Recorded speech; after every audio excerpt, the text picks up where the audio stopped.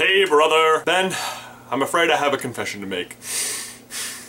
I am a cheater. Don't look at me. Actually, wow, I am having a really good hair day. Look on.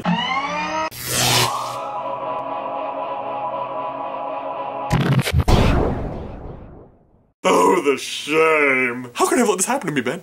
Me, a cheater. Well, allow me to share with you my tale of deception. You may have noticed recently, if you've been outside, that the weather is changing. There's a cool brisk in the air. The leaves are changing colors. Starbucks is selling pumpkin spice lattes again. Fall is here! Like my fall from glory. But even more important than all that nature crap is that there's new TV on the air, Ben. And even more importantly than that is that Netflix is releasing full seasons of all of last year's programming, which maybe you missed because you were filming a year-long video conversation with your brother in your basement, which you share with him, a secret that you managed to keep for the entire year. Whoops! Spoiler alert. No, you're supposed to say that ahead of time. That doesn't matter, it's already happened. Unless you're a new viewer.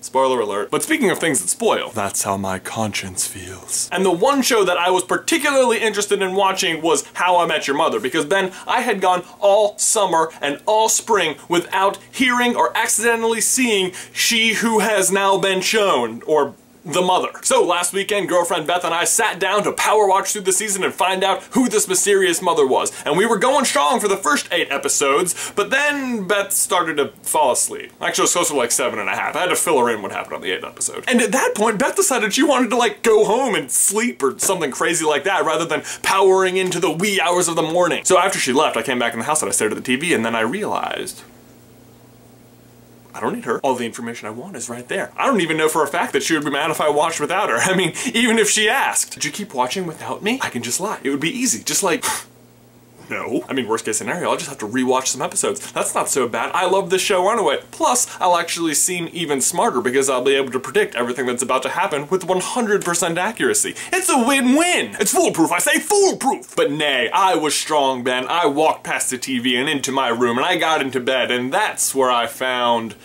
my iPad. And that's when I said screw it and decided to keep watching. Right there. In my own bed. I shot. Cheated? Cheat?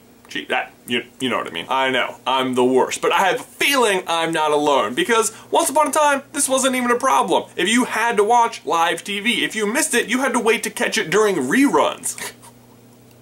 If your significant other couldn't be there to watch it with you, you were actually doing them a favor because then you could tell them what happened. But now that you can view programming completely on your own timetables, this odd obligation to only watch shows when all parties are present has risen. So Ben, my question for you and everybody else is, are you a Netflix cheater? Do you start watching a show with someone and then when they leave say, screw it, I want to know what happens? Or have you been cheated on? I try not to do it very often, if at all, because it actually does lead me to new programming sometimes. Like, I can watch shows that I know Beth wouldn't want to watch, like The League or Family Guy or Power Rangers, whatever. But let me know. Leave your answers down in the towel section below, and if you have not done so yet, please go check out our new gaming channel, Super Carlin Gaming. We have 2 episodes up and it is getting dramatic, let me tell you.